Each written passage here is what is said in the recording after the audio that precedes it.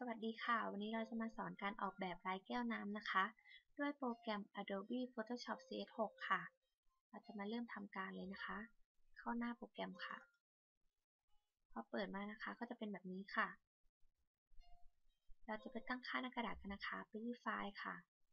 New ค่ะ ถ้าอยากออกแบบลายแก้วน้ำนะคะ ให้ตั้งค่าเป็นแบบ Custom ค่ะ กดที่ Width นะคะ นี่คือความกว้างค่ะ ให้ตั้งเป็นแบบ 20 ค่ะ High นะคะคือความสูงค่ะ ให้ตั้งเป็น 9.8 ค่ะ ส่วน Resolution นะคะคือความละเอียดค่ะ ให้ตั้งเป็น 7.2 นะคะ ทั้งหมดให้ใช้เป็นแบบเซนติเมตรค่ะ ตั้งเป็น 16 บิตค่ะ พอตั้งเสร็จเรียบร้อยแล้วนะคะ กดโอเคเลยค่ะ ไฟล์งานไหนที่เราไม่ใช้งานนะคะ เราสามารถปิดลงไปได้เลยค่ะ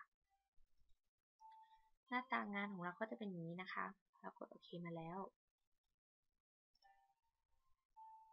ถ้าเราต้องการเอาพื้นหลังลงนะคะ กดที่ไฟล์ค่ะ เหมือนทำการแทรกรูปค่ะ เลือกพื้นหลังที่เราต้องการเลยนะคะ ถ้าเราต้องการรูปนี้เราก็กดเลือกเลย แล้วก็ทำการยืดหดรูปได้ค่ะ แล้วก็ดึงภาพตามที่เราต้องการค่ะ กดตกลงนะคะ พอเราได้พื้นหลังเรียบร้อยแล้วนะคะ เราต้องการเอารูปมาใส่เพิ่มค่ะ แล้วก็ไปที่ไฟล์นะคะ กด Open ค่ะ เอารูปมาลงนะคะ เราต้องการรูปหัวใจค่ะ ถ้าเราต้องการให้ไฟล์รูปใช้งานได้สะดวกนะคะควรหาไฟล์รูปที่เป็นแบบ PNG ค่ะ เราก็จะดึงรูปไปใส่เลยในไฟล์งานของเราค่ะ กด Ctrl T ค่ะ เพื่อยืดหดรูปได้นะคะ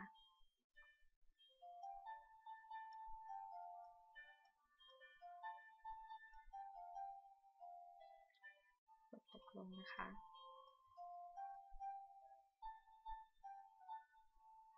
เราต้องการให้รูปนะคะมีความบางกว่านี้หน่อยค่ะ แล้วก็ไปกดที่นี่นะคะขวามือค่ะ Opacity นะคะ สามารถทำให้เราเห็นพื้นหลังได้ด้วย ก็จะเป็นแบบนี้นะคะ เป็นบางๆเลย เราตั้งค่าประมาณสัก 60 ค่ะ ก็จะได้แบบนี้นะคะ ต่อไปนะคะเราจะทำการเอารูปมาใส่เพิ่มค่ะ กด Open นะคะ เราต้องการรูปนี้ค่ะ บางทีเราไม่ต้องการทั้งรูปนะคะ เราก็ทำการตัดค่ะ ก็จะมาที่นี่นะคะ Lasso นะคะไล่เป็นแต่เราเลือกเป็น Polygonal นะคะ เราก็จะทำการตัดทีละนิดค่ะ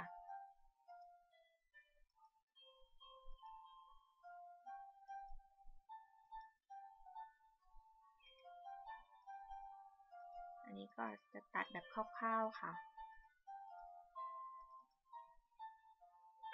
เราจะไม่ใช้นะคะ แล้วก็ปิดลงไปนี้จะเป็นแบบที่ตัดเสร็จเรียบร้อยแล้วนะคะ แล้วก็ทำการดึงไปเลยเราได้รูปที่ต้องการนะคะ แล้วก็ทำการวางค่ะ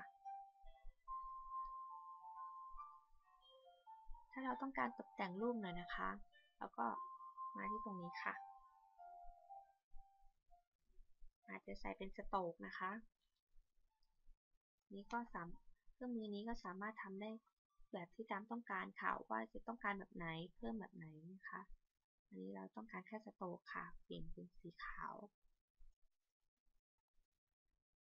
มันอาจจะใหญ่เกินไปนะคะ แล้วก็ลดไซส์ลงตกลงค่ะ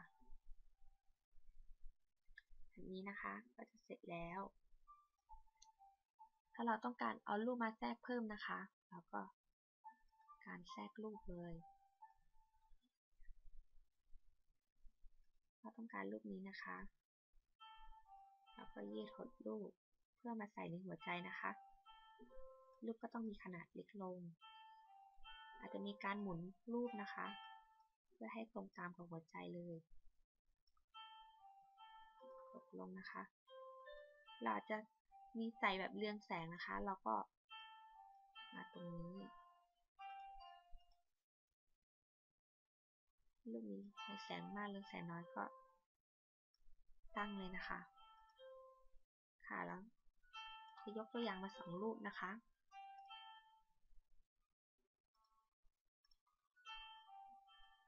การหดรูปเหมือนเดิม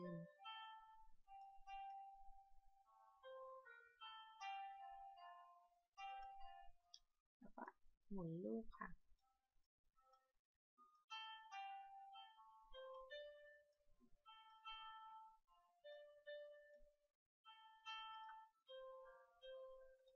เราอาจจะตั้งให้เป็นเรืองแสงเหมือนกันนะคะ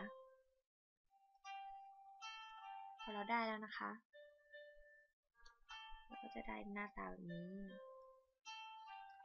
ค่ะต่อไปนะคะเราจะมาตัดรูปเพิ่มเข้าไปที่ไฟล์ค่ะ Open รูปนะคะเราอาจเอารูปนี้ค่ะถ้าเราไม่ได้ต้องการทั้งรูปนะคะเราก็สามารถตัดได้ค่ะแล้วก็ถ้าเราอยากได้เป็นแบบวงกลมนะคะเราคลิกเครื่องมือนี้เลยแล้วก็ทำการครอบรูปนะคะอย่างนี้ค่ะจะได้เป็นวงกลมที่เราต้องการเราใช้มูฟค่ะเพื่อดึงรูปไปนะคะก็จะเป็นแบบหน้าตาอย่างนี้นะคะเราก็จะได้มาเป็นแบบนี้ค่ะCtrl T เหมือนเดิมค่ะเพื่อยืดหดรูปนะคะเราจะมาตั้งไว้ตรงนี้ค่ะให้รูปเป็นวงกลมนะคะก็ตกแต่งเหมือนเดิมค่ะจะใช้แบบไหนก็ได้อันนี้เราจะใช้อันนี้นะคะมีมิติหน่อยเป็นเงาจะเป็นแบบนี้ค่ะต่อไปนะคะเราจะมาทำเป็นตัวอักษรค่ะเพื่อเขียนนะคะลงในภาพเราจะเขียนว่าอะไรก็ได้นะคะตามที่เราต้องการ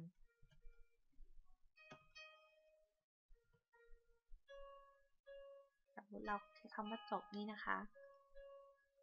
อักษรอาจใหญ่เกินไปแล้วก็ไปปรับให้เล็กลงนะคะ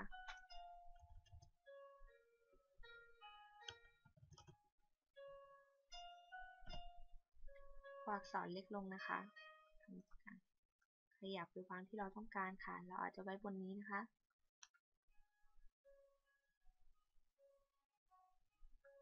แล้วก็มากดที่ตัวเดิมค่ะถ้าเราต้องการให้รูปหรือตัวอักษรนะคะเป็นอย่างนี้นะคะก็จะเป็นแบบที่เราต้องการนะคะไม่มีแบบ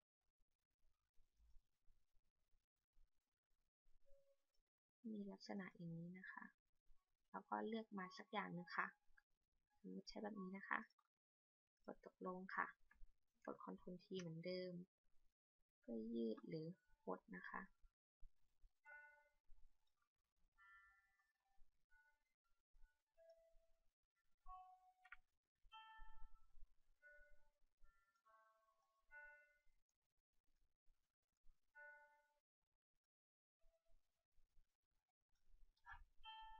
ค่ะ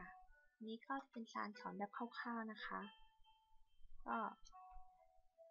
ถ้าไฟล์งานไหนไม่ใช้งานนะคะก็ปิดลงไปเลยเราก็จะได้หน้าตาเป็นอย่างนี้นะคะเราก็จะมาดูเนื้องานจริงค่ะอันนี้ก็คือแบบที่เสร็จเรียบร้อยแล้วนะคะหน้าตาก็จะเป็นแบบนี้ค่ะพอเราทำเสร็จแล้วนะคะเราก็จะทำการเซฟค่ะเข้าไปที่ไฟล์ค่ะเซฟแอดนะคะ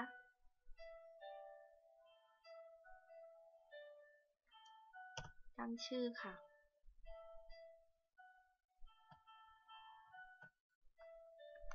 พอเราตั้งชื่อแล้วนะคะถ้าเราบางครั้งเราต้องการกลับมาแก้ไขงานอีกรอบนะคะเราก็ตั้งเป็นแบบ PSD ค่ะมาแก้ไฟล์งานได้กดเซฟค่ะกดตกลงค่ะ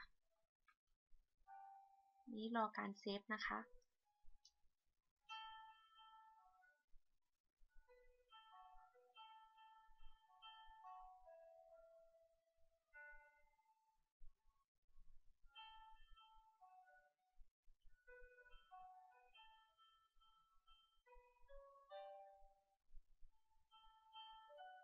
จะใช้เวลานานนิดนึงนะคะในการเซฟ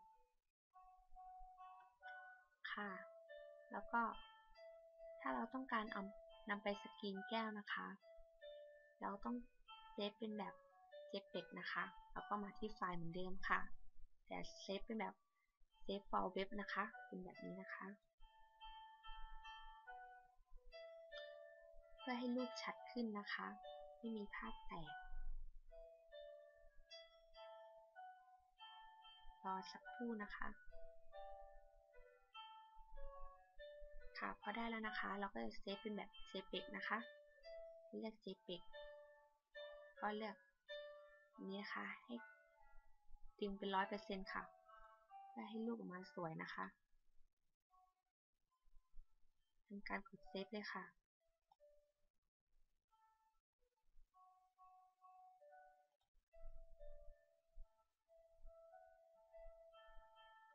พอเซฟเสร็จแล้วนะคะแล้วก็ทำการปิดโปรแกรมค่ะหรือว่าย่อโปรแกรมลงก็ได้นะคะแล้วก็จะเป็นดูชิ้นงานของเราค่ะอยู่ในโฟลเดอร์นี้นะคะก็ถ้าเราเซฟเป็นแบบ JPEG เรียบร้อยแล้วนะคะหน้าตาก็จะเป็นอย่างนี้ค่ะรูปก็จะมีความชัดและละเอียดขึ้นนะคะรูปไม่แตกค่ะและแบบนี้เราก็สามารถนำไปสกรีนแก้วได้แล้วค่ะ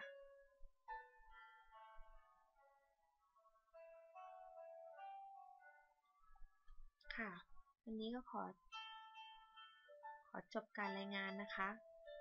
ขอขอบคุณทุกคนนะคะที่รับชมและรับฟังวิดีโอการสอนทำลายแก้วน้ำด้วยโปรแกรม Adobe Photoshop CS6 ค่ะ